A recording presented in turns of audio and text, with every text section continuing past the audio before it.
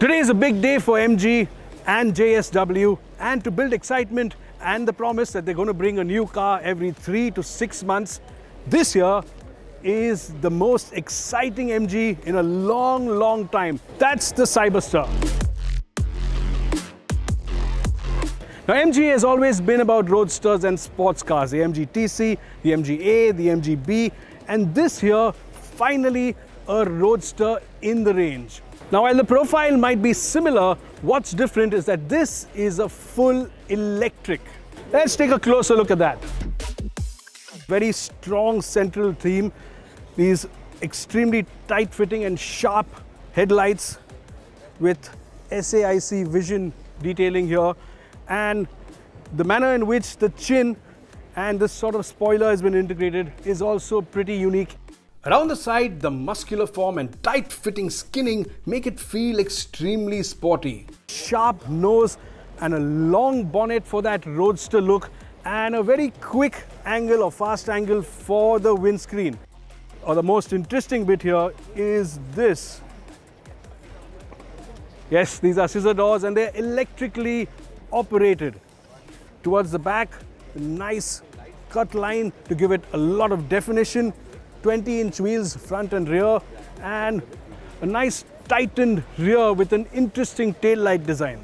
Now that's definitely unique as far as tail lights are concerned.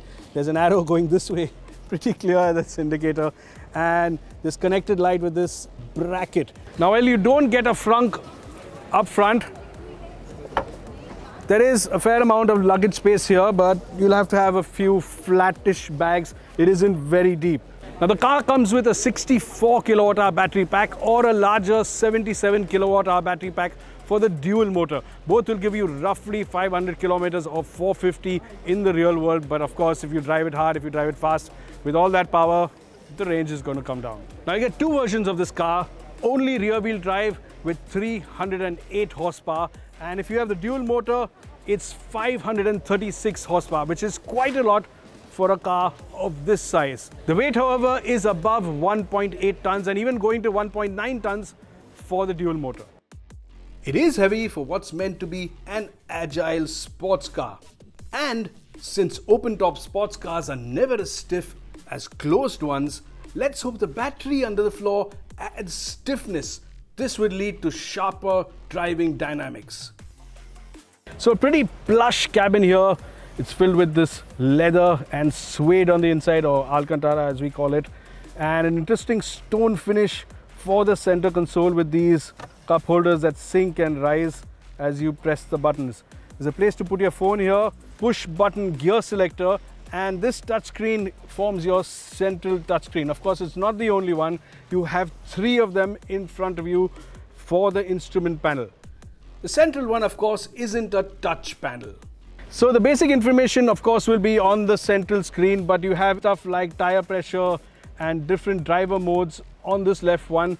And another detail here is that although there is a touchscreen here, you do get fan speed as a button as well as temperature control, and that makes it really nice. You don't have to delve into that touchscreen to get basic stuff like that. Sporty flat bottom steering wheel with 2 metal paddles, nice piano black here. And check this out.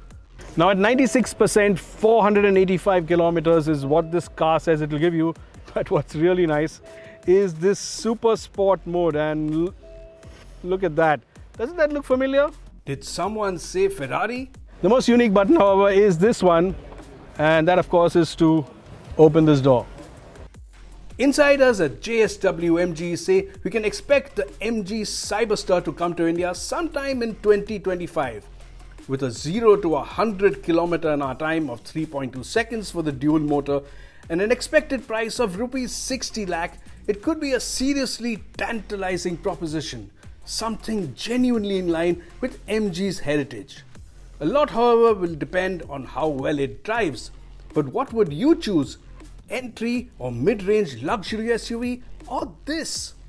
Let us know in the comments below.